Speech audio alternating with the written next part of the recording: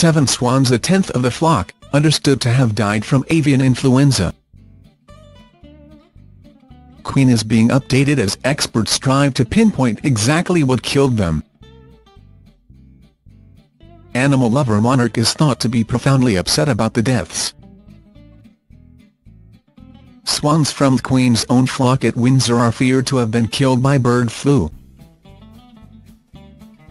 7 of the birds, a tenth of the entire flock, are understood to have died from the deadly avian influenza amid fears the virus may spread. It is understood at least 13 birds are being examined by officials, and the Queen is being kept updated as experts strive to pinpoint exactly what killed them. Barber, the Queen's official swan marker, who is responsible for the 800-year tradition of carrying out the annual census of Thames swans, told The Sun, "We are deeply saddened by the loss." And royal biographer Junor said the Queen would be profoundly upset about the deaths. "She is an animal lover, and if they have bird flu, it's horrible." Another source said, bird flu is feared to have struck the Windsor swan flock.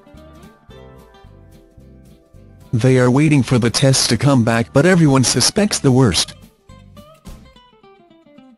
The results are expected early next week. 4 wildfowl were killed by the H5N6 strain at Amwell Nature Reserve in Hertfordshire just 2 weeks ago, which led to DEFRA introducing an avian influenza prevention zone on January 18. And 80 swans died amid an outbreak at Abbotsbury Swanery, Dorset, in January last year.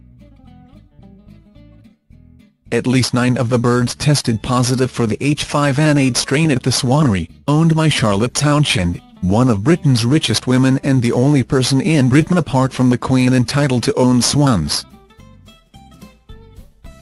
All bird keepers are now legally required to follow strict biosecurity measures.